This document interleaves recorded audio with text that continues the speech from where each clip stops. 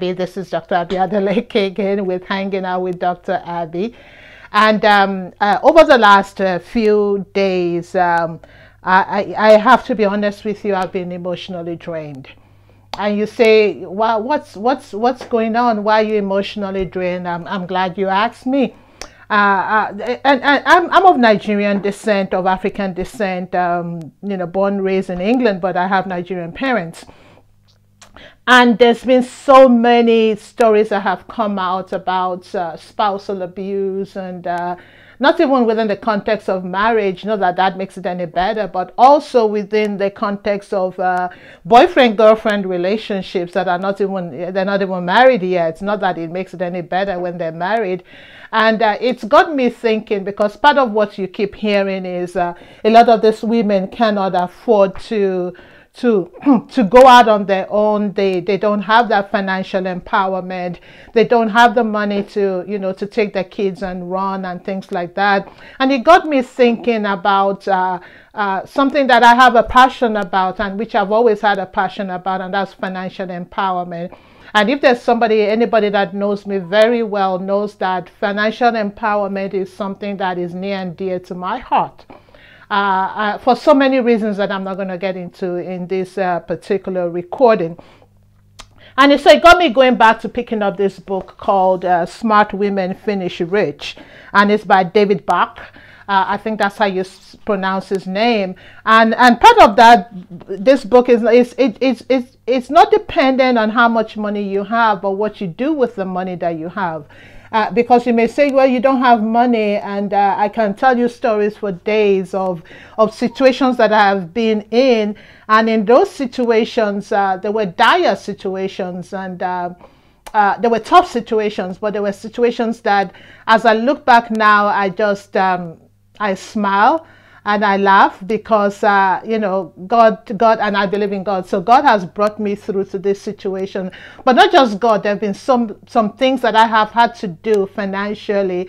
There have been some decisions I've had to make financially, and there's been some things I've had to deny myself financially. I was telling somebody a couple of days ago, I said, a few years ago, probably about 13 years ago, I was in Paris. And I was in the Louis Vuitton store. I remember very well.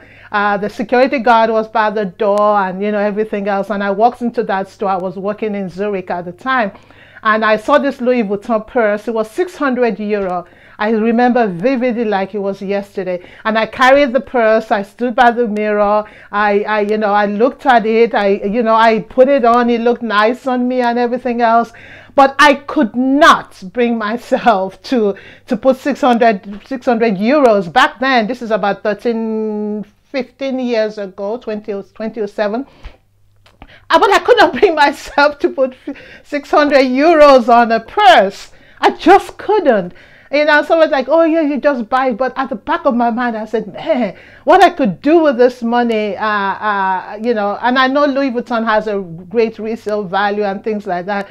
But in more recent years, I could go to the realreal.com, and not that I'm making any advertising for them, and I could buy it used, and you won't know because it holds its value very well. But at that point in time, I just could not bring myself to put that kind of money on a purse. And as I looked at it, there have been so many things that I've had to deny myself about, that I would love to have those things, but the time is not yet. The time wasn't ripe for me. And so even as much as eating out, I hardly ever eat out. I'm just talking about as women. Maybe there's a need for us to begin to put some of our money to the side. Not that there's going to ever be anything wrong with our relationships, God forbid, but stuff happens, like they say, SHIT happens. And what if something happens and you have to go on your own and you don't have anywhere to go? Would you now stay with the abuser? And we found out that during the COVID period, pandemic, a lot of people had to stay with their abusers because they had nowhere to go. So my encouragement to women is, women, watch out for your money. That money that you spend on Starbucks, that Starbucks you gotta have every day. Maybe you don't need to have it every day. Maybe you need to have it maybe 3 times a week, maybe once in a while as a treat. Save your money, make your lunch, make your breakfast and things like that. And just start saving your money and putting your money in a place that when, if ever there's a situation that you need to come across the money and you need to use the money, you can use the money. And and even, and I shared my story because there's a power in storytelling. Now if I wanted to buy a Louis Vuitton purse, I probably can put my money on it, but I don't know that I need to prove anything to anybody by carrying a Louis Vuitton purse, seriously speaking. But I think it's nice, if it's your thing, go ahead and buy it.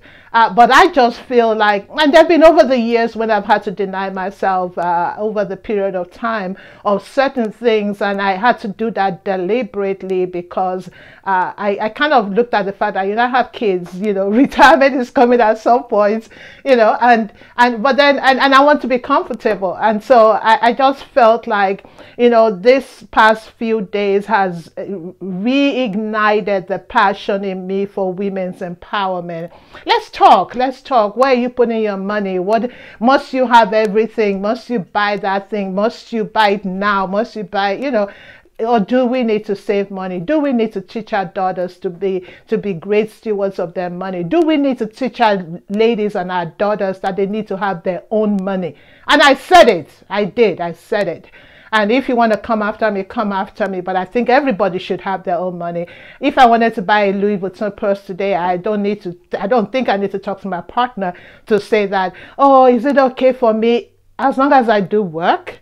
If I wanted to do that, I want to do it. I'll let you know as my partner, but I'm not going to ask you for permission for when I do work. And it may sound radical, please don't come after me. It may sound radical, but that's just how I feel about it. I always feel like everybody should have their money. I'm teaching my daughter to have her money. Granted, she will get married someday, and even my sons, but have your own money. Have something that is in your own name, that if you want to spend it, of course with wisdom and with reason, if you want to spend it, but don't be a slave to somebody because you cannot afford to stand by yourself, or because you cannot afford to pay for things or your rent by yourself. Don't be a slave to somebody. Don't let people kill you. And you know what? People will come after me. They'll say, oh yeah, you're teaching women to be this. And no, I'm not teaching them to be disobedient. I'm teaching them to be smart. And this book says smart women finish rich. I mean, that's not even the analogy, but I'm just saying that, this time has come now that, whether it's something that you're studying from, you're in front of your house in the context of like a Nigerian, you're buying and selling and things like that. We don't need to buy everybody's ashwebi. Sorry, I'm sorry. You don't need to buy everybody's uniform. You can wear what you have at home. You don't, so, but this is time for us to have some self-discipline in our own case as women. I'm not condoning abuse. Abuse in any form is immoral, is wrong. People that are abusers, whether they're male or female, need to be brought to justice. But all I'm saying is that let's teach our children, let's teach ourselves, let's reinvent ourselves and look after our money. Let's be people who have money in our own name. I'm just heartbroken. I'm heartbroken for all the stories I've read on social media the last few days. I'm just heartbroken. But can we do something about it? Yes. Can you leave the presence for a minute, for a period of time from the abuser? Yes. But don't let the only reason why you don't leave is because you cannot afford to leave. Please don't do that to yourself. Don't let us keep carrying people out in coffins.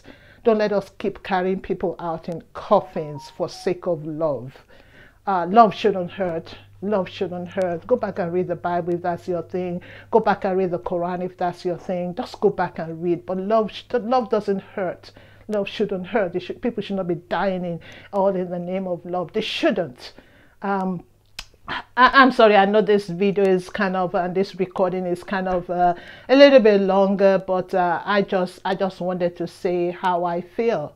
I wanted to say how I feel. And until the next time that we come together and, listen, watch another episode of Hanging Out with Dr. Eso-Adeleke. This is Dr. Abby saying, God bless you guys and ladies. Shalom.